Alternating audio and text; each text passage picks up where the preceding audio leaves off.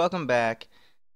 Sorry it took so long to upload the last episode, but it happens. But now we're going to continue on here from the Fire Club with our newest deck, the Water deck. Now, I did win a few more battles, and eventually got Blastoise twice from the Evolution Pack. Now, why Blastoise is so good is because of his Pokemon power, Rain Dance. As often as you like, during your turn, before you attack, you may attach one Water Energy card to one of your Water-type Pokemon. This doesn't use up your one enemy energy card attachment for the turn. So what does this mean? So, this literally means that as long as you have, let's say you have 3 energy on your Blastoise, you would want to, you can put down 3 energies and then a 4th one down on whatever Pokemon you want. So what happens if you put down another one on Blastoise? Well, this can infinitely go on plus 1 for the whole duel. Now, of course, you obviously don't have that much, you don't start out with that many cards, but there are ways to improve your chances. And things to do that are obviously the trainer cards like Bill, in which it draws 2 cards for 1 card. So essentially you get Bill, which means if you play 4 Bills during the game, you play the card, you get 2 more cards out of it. And the good thing about Bill is that you've now essentially used, or at least have, 3 cards. You have a 3-card advantage on your opponent because you've played 1, you've drawn 2, and then this can go on until, obviously, you end the game. An energy search basically replaces your water energy, some of your water energies. You play your energy search, you get it, done. Energy removal is great for simply stalling your opponent, just in case you draw, let's say, into Seal and only Seal, and then a bunch of water energy, and then you draw an energy removal next turn. It can actually save your life in a lot of these games. Now, I have 4 Gamblers. I choose to go with the 4 Gamblers instead of 4 Professor Oaks, because the Gambler shuffles the things back into your deck. Now, if you play Professor Oak, you realize those cards are just simply gone. Yes, it's a guaranteed 7, but if you have things that you need later on, for example, you have 2 Blastoise in your hand, and you don't have any Squirtles on the bench, and you have a Dugong in your hand, or a Dugong on the field, well, now all of a sudden, if you use Professor Oak, you lose it, and then you also lose the advantage, which is kind of disappointing, to say the least. So that's why I don't use it. Right now I use 1 Recycle. I'm probably going to get rid of that and just trade it off for the last Bill, because I didn't want to do too much grinding. But this is the deck that I recommend you go with. It's literally just Squirtle, Wartortle, Blastoise, 4-3-2. You don't really need more than that. 4 Seals and 3 Dugongs. Energy-wise, it's just all water energy. You don't need anything else. The ground deck, we're going to be using it a lot. Now, the next deck that we're going to do is we're going to do the Bulbasaur and Friends deck. Simply because now that we have all of the fire energies and all the fire guys, we might as well use it. So we're going to put it all into Charmander, Charmeleon, and Charizard. But I like them the best. Another good one to put it into is Magmar, specifically the level 31 one. I find it better than the level 24 one, just because it's really good. There's no real need for anything really else besides these guys. What you really do is you just go in your bills, you put in 2 Pokemon traders, put in your energy searches, your energy removals. We'll go with a couple Pokeballs here. I don't have any extra Gamblers, so we'll fill that in with Recycles for now. A couple Potions, a full heal, because you're probably going to get stunned a lot, and then just a lot of fire energy, really. There's no real need for anything else, because, you know, obviously, there's nothing really in my deck that uses anything other than the fire type energies. So, let's see here. I'm gonna save real quick. So after defeating Ken, come in here. Just gonna go grab the email real quick. Have you collected many cards? Obviously, this information is useless because we've already beaten him. But hey.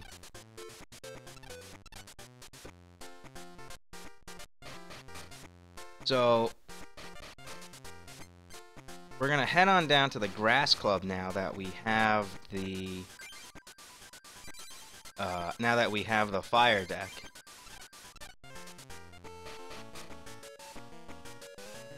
And the Grass Club actually doesn't look too bad. I like what they did with this club. Master Miki is out right now. Where'd she go? That's a secret. If you defeat the 3 members of the Grass Club, she'll tell you. So in other words, you have to defeat all 3 of them. And the 3rd one is not in this room, and I'll show you where she is right after this, right here. So we're gonna first face off against Heather. I'm gonna play Charmander because Charmander's the only guy I got. Hopefully she just plays grass-type Pokemon right now. She has not. She has gone into a Ditto, which is good and bad. I'm going to search for Charmeleon. I did not get it. That's okay. Just going to hit Ditto. Pound for 10. Whatever.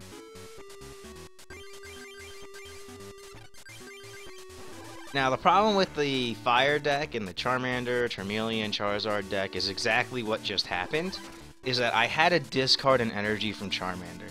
This is why the deck isn't considered really good. It just exists.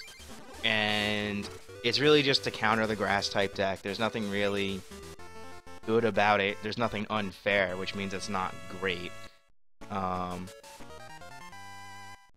And that's the problem with a lot of them. I know people who don't actually play Charmander, Charmeleon, Charizard. They just go Growlithe or Ponyta.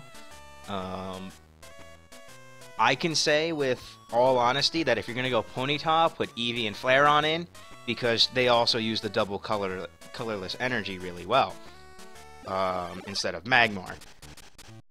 Same thing with Growlithe. So you can really have 2 types of decks here. You can have Growlithe, Arcanine, and just simply Eevee and Flareon, or you can go with what I'm doing here, Charmeleon, Charizard, to you know, Magmars. Now the Grass Club, it's probably the easiest of the 3 clubs, I would say, in my opinion, to start out against, because they give you the Charmander and Friends deck. So I actually find it much easier to play against this club very early on, because you get Coliseum right away, and they have some other cards that aren't necessarily, Grass type, and you get the Charmander and Friends, so you don't always have necessarily, get stuck with, burning off energy. Now, for this deck, I only recommend you evolve Charmeleon either when you're getting stun locked into something, or when you have just an abundance of energy, or you need a win condition really quickly. Charizard is kind of like your last-ditch effort because of his ability. And his ability, yes, is nice in the fact that if you use double colorless energy, you get 2, but then you have to discard 2 energy to use his attack. Well, the double colorless energy only counts as 1. Exactly. So, it's really only used, so let's say your opponent throws out Venusaur, and you have a Charmeleon on the bench with a ton of energy on it. Well, you can now come back and immediately OHKO pretty much anything in the game, because it does 100 damage. So, what does that mean is that this is a really, really solid deck. And when it comes to revenge killing things, however, it's not so great if your opponent has a way to revenge kill your Charizard. So, this is where this deck has its bad points versus its good points. I usually try and play with as many things to make the deck as consistent as possible. So Pokemon Trader is great in this deck because you have a lot of Pokemon that need to evolve and need to get rid of that kind of ghastly. Need to evolve quickly, but also be able to deal some damage. And the smokescreen is just like, you know, Morseas in the sense that if they flip a coin heads, they can attack. If not, etc. So this is where Recycle's really good, and I just got double bill value. So I'm going to start loading up on Charmander here. And really start putting on the pressure off of my Magmar to win me the game, because I'm pretty sure Magmar is most likely going to get knocked out.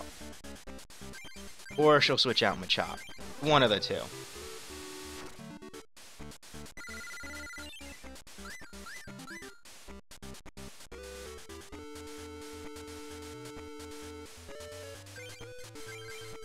Okay, so I now have enough energy for my Charmeleon to come in, but I want to knock out this Machop first because he's done no damage to my Magmar, and I have a lot of resources when it comes to what's not necessarily in my hand, but what I can do in terms of flexibility in case I need to switch out to another Pokemon or whatever.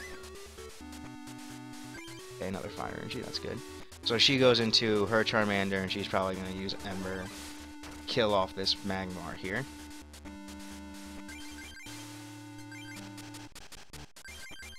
Let's see, I'll actually load it up on this Magmar. And she's poisoned, which is great. Gonna make this go by really quickly. So, thing about poison, I never think I explained this. In between every turn, like the other things with the exception of paralyzation. Paralyzation is really the most deadly thing in this game because you can get stun locked. Every turn, you end up doing 10 damage. So when it goes to my turn to her turn, she takes 10 damage. When she goes from her turn to my turn, she also takes 10 damage. Well, then people go, well, that's essentially 20 damage a turn. That's a lot for poison. Yeah, it is. It was kind of unbalanced, I'd like to say, back in the original game, but obviously, I'm pretty sure they finally balanced that out with actual, ways to remove poison besides the full heal, ways to deal with these massive amounts of damage being done relatively quickly. I know one card that does that now is Hypnotonic Laser. Is what poisons people for the most part, and it pretty much knocks out a Pokemon. I'm gonna grab another Charmeleon here. And I've pretty much won the game, in my opinion, because I have 2 Charmeleons loaded up fully, ready to go with a 30 damage attack, and I don't have to worry about it. She has her Charmander out here. I don't know what it's going to do, really, effectiveness-wise. Because I'm just going to get rid of the thing on Oddish. So if she goes into Vileplume, I don't have to worry about it. I can just knock it out really quickly. Alright, so really quick turn, really quick game. She goes into her own Magmar. It's a decent card. Very nice. Finally poisoned. So in between the turns, she takes 10 damage. She receives another 10 damage before it becomes my turn again. That becomes really, really nasty and hard to deal with. I'm gonna load down another Charmander. Gonna do an energy search, grab it out of my deck.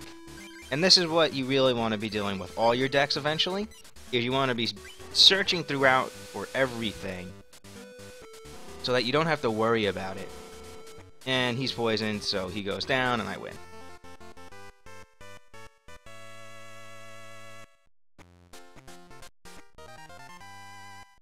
Alright, so Mew, Flareon, Double Colors, Energy Primate, Meowth, Ammonite, Drowsy, Execute, and Mysterious Fossil. And we get the other half of what was originally going to be my grass deck, which was Nidoqueen, Nidorina, but hey, So she tells you that she is most likely at Ishara's house, and I'm like, okay, we're gonna go there next time. I'll see you then.